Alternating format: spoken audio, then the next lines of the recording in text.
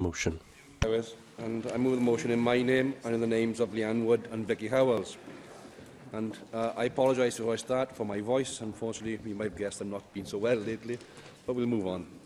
Now, Wales is a nation with a great history, and we have many buildings from medieval times that reflect that history, whether it be the many castles that remain visible or the many religious sites across our country. But we move on a few hundred years, and we also have a vast and wondrous industrial heritage, especially from a time when Wales was a driver of major exports such as coal, copper, iron, steel. And it's not only the buildings that produce those exports, the mines, the ironworks, etc., that remind us of that industrial past, but also the infrastructure that was put in place to allow those products to be transported.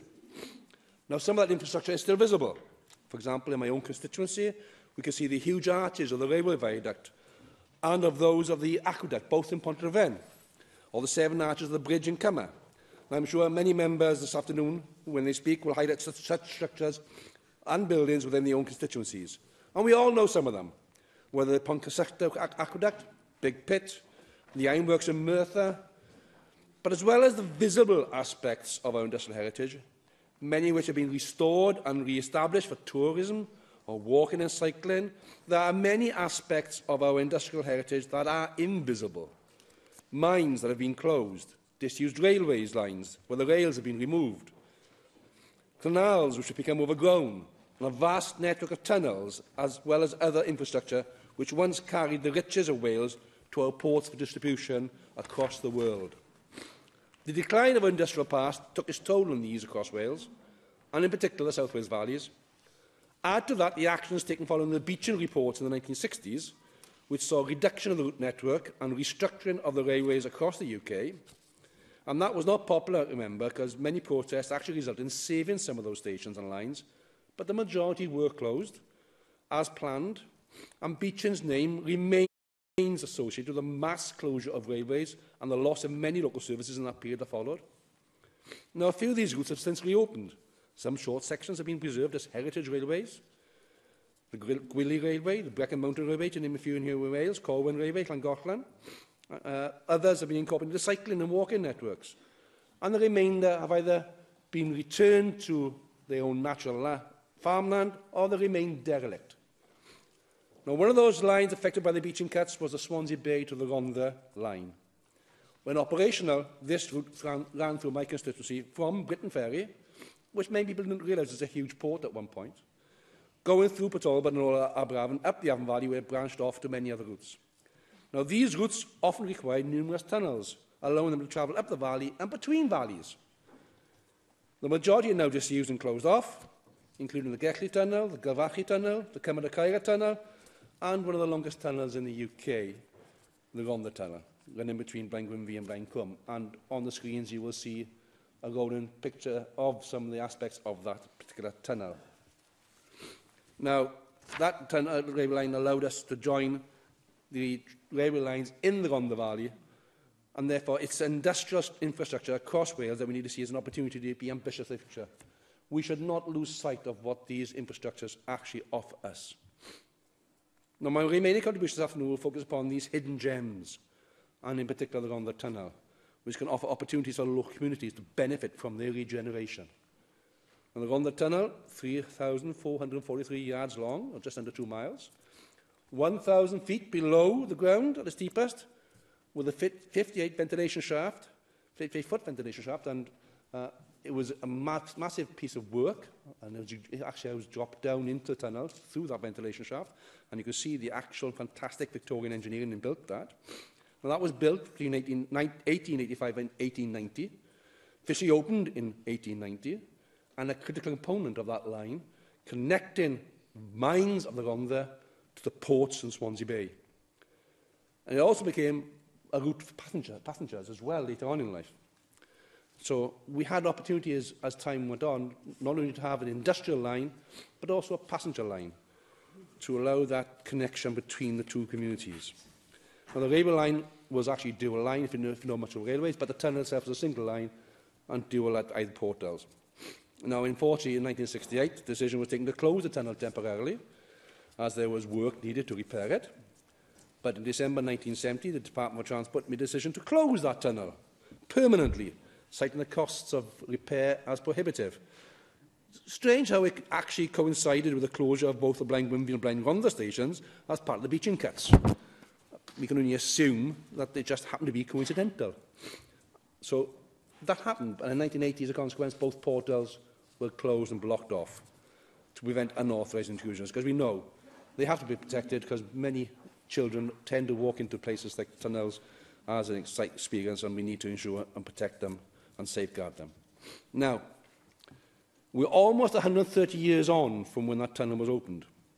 It is the longest disused tunnel in Wales. And the Rhondda Tunnel Society, I know some of the members are in the gallery this afternoon, has established themselves and have a vision, Deputy Minister, which I share with them, a vision that will see the Rhondda Tunnel preserved for our children's future, which will reconnect the Avon Valley and the Rhondda Fawr for pedestrians and cyclists, and not just for people in the two valleys, but for people from elsewhere and further afield. Can I just join him in commending the work of all those people who put the time and effort into the Rhondda Tunnel and getting that reopened. We know the progress that's been made, but how much more is still to be done. But I'd also welcome, on the back of that, and I'm sure they would, the Rhondda Tunnel people themselves, in the future, the reopening of what is known in engineering circles as the Maesteg Tunnel, the Cymru to Caira Tunnel. And the fascinating thing with that tunnel is that it was done in two different ways. On the Caira end was totally different from the Cymru end. The Cymru end was dynamite, which cost the lives of 11 men. But the Caira end was actually done by the sort of technology that was used then in the Channel Tunnel elsewhere, of a machine that bored the hole. So there are good historical reasons to actually open these tunnels as well as what you could do for cycling and recreation. Can I thank my colleague, the member for Ogmore, highlighting the various tunnels that exist, and the Caira to Cymru one is one of the ones, clearly, I mentioned earlier. It is one of the tunnels in that valley can still looked at very carefully. And you highlight a point that, in fact, it's not just about what we can do when we regenerate those tunnels, but it's also reminding ourselves of the history of those tunnels and the techniques and technology that was used in developing them. Now, the ability to offer an experience that will allow people to use existing cycling and walking infrastructure, and the member actually talked about in his 90-second statement about cycling today. We should grasp hold of that vision and opportunity. For the Avon Valley, would include encouraging cyclists to travel further down the valley, down to the fabulous beach, 3-mile-long beach. We've got the Markham Park, and if they're really adventurous, just go cycle along the Swansea Bay area, all the way to Mumbles. But it provides an opportunity we need to seriously take hold of. The opportunities are endless.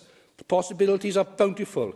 And this project can breathe new life into a valley whose people often feel cut off and forgotten about. I and many others envision the tunnel being the focal point of cycling events and running events. And there have been examples of these happening. Bath tunnels have been one of these cases where we have seen being used as a focal point for 5K, 10K, half marathons, full marathons. It's not just simply an opportunity to walk through them or cycle through them. They could be used for other events which bring more into the community. The Richard Burton 10K, and I'll promote that November the 3rd, by the way, if you want to try it. We get over 1,000 runners into my village on that day, and they stay. And this is an opportunity again to look at what it can bring into the Rhondda and the Avon Valleys, and people stay for those visits. So it's not simply about restoring a tunnel. It's about offering a new vision, a new experience for local people and visitors. And I've seen the figures from Bath, and they are phenomenal. But to the wider community, the benefits of people taking part in these events could invigorate local economy activity, which was severely impacted upon following the closure of the mines, which at that point provided so much employment to those living in those communities. Now, there are always challenges to building a vision around our industrial heritage, but in this case, one of the biggest challenges is as a result of the ownership of this and other tunnels. This has currently halted any further development around the tunnel. Now, I've written to the Minister, as well as raising the matter of ownership here in the Chamber on numerous occasions, and we are no closer to resolving the matter today than we were 3 years ago. Now, I am grateful to the funding from the Welsh Government, and it's already made an important aspect on that project. However, without ownership of the tunnel being transferred from the Department of Transport to Wales, this might have all been in vain. further funding from other sources, and I'm not asking the Welsh Government funding, further funding from other sources to complete the work cannot be sought until the ownership has been addressed. I understand the Welsh Government is concerned with the liabilities were placed at their door. However, you've got to remember, at the moment, this tunnel is closed off. No liabilities hardly in, unless a mountain falls in on it, with nobody inside it. So there's not much really to worry about at this point in time. Now, in a letter to myself and my colleague, Stephen Kinnock MP, Baroness Vera Noban, who's the Transport Minister in London for Roads and Security, states that the Under-Secretary of State for Transport in 2017 wrote to the Welsh Government, stating that the Secretary of State would be willing to transfer the tunnel to Welsh Government ownership and pay the sum of £60,000 to reflect savings for future survey costs. An offer which I'm told is still open to the Welsh Government. So the options to explore funding to reopen the tunnel may be explored, and we need to very seriously look at this. Let us have the longest cycle tunnel in Europe, the second longest in the world, open to cyclists and pedestrians, not only for active travel, not only for tourism, but to revitalise our valleys and make Cardiff easily accessible for people in the Avon Valley, because at the moment they have to go over the Maesteg, catch a Maesteg train. Wouldn't it be nice if they could cycle through the tunnel and catch the trains in Treherbert? Let's be forward-thinking and share the vision that I and the Rhondda Tunnel and Society have, and many others. Let us have ambition. Deputy Minister, today's debate is an opportunity for you to share a vision with us, a vision to revitalise the communities across Wales, to share in a desire of my community, the Avon Valley, to see the tunnel open for tourism, economic development and employment. But let us be forward-thinking. Let us take a little risk. Let us be ambitious. Let's open up a gem in the Avon Valley for future generations to enjoy and appreciate the history of our industrial past.